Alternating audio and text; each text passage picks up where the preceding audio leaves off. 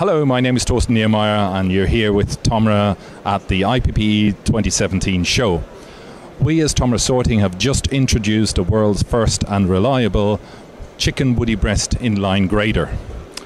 This technology we're applying has been existing in Tomra for a number of years with the red meat industry for the classification of meat and fat classes. However, the same technology has proven itself on the chicken woody breast detection, which we're demonstrating here. The system was researched in Norway together with the Norwegian Food Research Institute, and we were able to deploy this inline, interfacing with robotic equipment, accurately grading each and every single chicken fillet.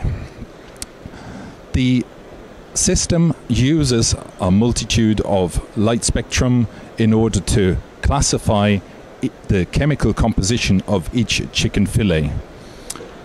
The grade that is being attached is following the grade of the US poultry industry, where the chicken woody breast is graded from 0 to 3, 3 being the most severe. Our inline equipment is able to attach a grade to each and every single chicken fillet, which you will see here in the video. This grading is vital information for the processors to use the chicken fillets in their further processing, either for consumer packaging or for other processing.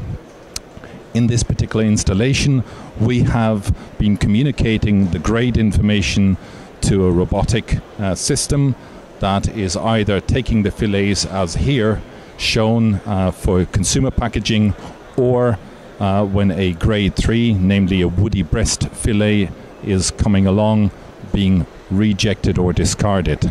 That is what is the ability at 240 fillets per minute, introducing this system live in the industry.